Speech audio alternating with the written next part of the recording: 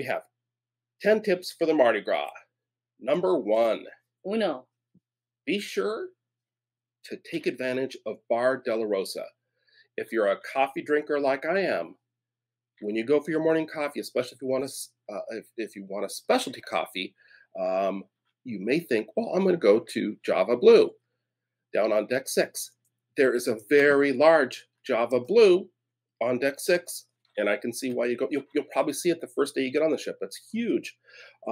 But in the mornings, it is super crowded. Instead, go up to deck 8 and go to Bar de la Rosa.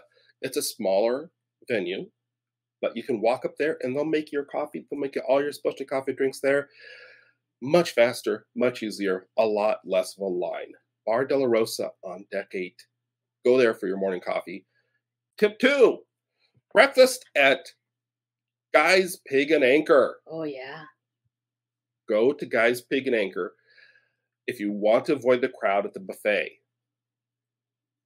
Guy's Pig and Anchor, you may think of for dinner. They've got great barbecue food.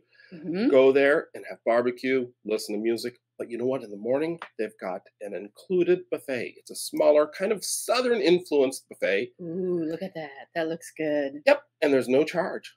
So if you want to avoid the crowd, you want a little different scenery, kind of a different laid-back, kind of relaxed bar-type setting, go check out Guy's Pig and Anchor for breakfast. Yum. That's tip number 2. While we're talking about breakfast, I gotta go to tip number 3. Big chicken. Yes. You may have heard a lot of talk about big chicken. And big chicken for breakfast, they've got this delicious chicken and biscuit with this spicy honey sauce. Oh, it's so good. So good. It's my favorite thing I had there. And you should know that you can get this and their other breakfast items until 3 o'clock in the afternoon. So if you're a late riser, or you did something else for breakfast, or you're craving another one, go to Big Chicken as late as 3 o'clock in the afternoon. And here, I'll put up the menu so you can check it out. Wow. And if you want to refer back to this later, be sure to save this video so you can come back. Big Chicken. You can get breakfast up until 3 o'clock. So that's tip number 3. That is so yummy, that chicken and honey biscuit. It is. It's my favorite. I also enjoyed the other sandwiches, the daytime sandwiches. But yeah, you got to check that out. So that was tip 3. What tip is next? 4. How did you guess? Okay. Tip number 4. Now this one's a little different.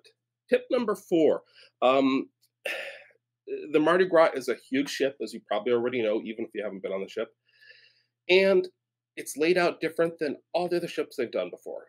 It's got this area on it where they do shows called, it's Center Stage at Grand Central. Mm-hmm. And they put on these great shows, just like you might normally see in the main theater. And Mardi Gras also has the main theater too. But this is a 3-level theater where they put on shows. And there's balcony seating on decks 7 and 8. And there's main floor seating on deck 6. And this is all great. But these balcony areas are really your only way to get from one end of the ship on each of these decks. And it gets really crowded and really congested. It does. On deck 7 and 8 because it's a very narrow pathway behind the balcony seating, and you'll have people stand there and watch the show or wait for the show or listen to music. So if you need to go on deck 6 or 7 or 8 and you need to go through the midship area to go forward or aft, deck 6 is your best option. It's got a much wider area. You can get through there. Use deck 6. Yep. Or stay on one of the decks with all the staterooms, on the cabins, because you'll get to your where you're going a lot faster. Because I can't tell you how many times we were like, oh boy, we need to go through the show going on. Avoid deck 7 and 8. So that was tip number, 4? 4. Now it's time for tip number 5. 5. Joy, this is your tip. You said you've got to bring your own cup. Yes. So, Carnival provides those little yellow cups that are great and all, but if you are like me and I am a pop drinker, I want to bring my big cup. Yep, so, and that actual cup, I think, is the one you took with us on our cruise. Yep. Here's a picture of you with it. I think you were finding a hidden duck there. Exactly. But you carried that around with you when you knew you were going to go take advantage of the bottomless bubbles and you were going to refill your cup in the buffet or whatever. You use that cup. And you also had a tip about filling your cup when you go to the buffet using the bottomless bubbles, right? So Mardi Gras has this bottomless pit or a cup system. Bottomless bubbles soda package. So before you go to the keypad, before you do that, you want to get your ice filled up and then put your cup underneath the drink that you would want to have, because you're only given like so many seconds. But let me clarify and be sure based on what you told me, because what you're describing sounds like pretty standard that you do at a fast food restaurant or something. What you're saying is put the ice in the cup before you scan your card. Right. Because as soon as you scan your card, the timer goes and you don't get a lot of time. They only give you like maybe 20 seconds, something like that, what you said. So especially if you're filling a big cup like that, the ice, it doesn't limit you on ice. Fill up the cup with the ice you want, then scan your card, and then you can fill your cup. Because then it also makes you wait a while before you can fill it again. Right. It makes you wait like 5 minutes. Right. So if you're in the big cup club like Joy is, take your big cup so you can fill it less often and you can have your soda available for you, but fill the ice before you scan that card.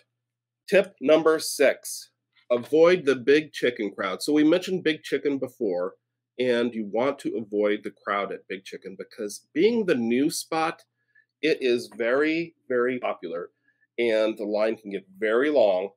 If you want to go to Big Chicken, you want to be sure to go when it's not crowded, and that is not the first day when you get on. When you get on the ship, it's going to be the most crowded.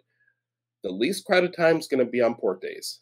It's kind of like Guy's Burger joint was back in the day and is on a lot of the ships still. That's where everybody wants to go. Take advantage, or maybe wait. Take advantage of the port days, or at least wait and don't go the first day. Number 7, the lanai. So the lanai is an outdoor area on deck 8. It's outdoor seating. If you're familiar with Norwegian, you maybe know some of the newer ships have the waterfront area. It kind of reminds me of that sort of thing. It's got a lot of outdoor seating. It's got a pool at the very back and hot tubs, and it's got seating where you can go outside for various restaurants and bars, including the watering hole, which is a great outdoor spot. You can go there and get your drinks. I like the coloring that they have. Yeah, it's pretty. A nice spot. So on deck 8, towards the back of the ship, you've got the lanai area and the watering hole. So that's tip number 7. Be sure to take advantage of that. Tip number 8. Enjoy the quiet pool. So there's a few pools on the ship. There's the main pool out by the Red Frog Tiki Bar. And then there's the pool in the patio area, which is, I was just talking about the lanai. That's on deck 8. So there's that pool there, but that tended to be pretty crowded. Both of those are pretty crowded. But the tides pool at the back of the Lido deck is the quietest pool most of the time. They've got a pool and hot tubs there. And if you're looking for the quietest option, that's where you want to go. And bonus, they've got a tides bar there too. And Big Chicken is right there. So you're in a good spot at the aft area, the tides pool. So check that out. And normally the hot tubs were available too. Yeah. Because it was hardly anyone there. That's right. So that's a great spot. So tip number 9, the Tiki Bar. I just mentioned the Tiki Bar a minute ago. The Red Frog Tiki Bar, a first for the Mardi Gras, is a tiki-themed Red Frog bar. And it's actually 2 levels. And some of the time, the upper level's not always open, but when it is open, take advantage of that. Head one more deck up, go up to the upper deck of the Red Frog Tiki Bar and get yourself a drink there. You can avoid the crowd. And right around the corner is Guy's Burger Joint. Yum. So one deck up from the main pool, the Red Frog Tiki Bar. Take advantage of that upper level. Tip number 10. Are we already there? We are. We're there. Man, that was number fast. 10. Relax at the Havana Bar. The Havana Bar, if you want an indoor spot to relax, is when during the day is the quietest bar that I was able to find. Yeah. Very nice and relaxing spot. And they have great drinks. That's a great spot to go and just relax, get away from the crowd. The Havana Bar. In the evening, they have live music, and there's sometimes I'll have like trivia and stuff like that, events going on there. But most of the time, it is the quietest spot to go. So you can tell I like quiet. Yes. So and it wasn't as noisy as the other places, probably because there was less people there. Yep. So if you wanted to meet your spouse or anyone for just to talk, that was a great place to hang out. Yeah, and read a book too. Got some cozy seating, and it's a nice area, and it's nicely themed with a Cuban theme to the bar. But they've got all kinds of cocktails, beers, and they even have some coffee drinks. Yeah. So that's our 10 tips for the Mardi Gras. We hope you enjoyed that.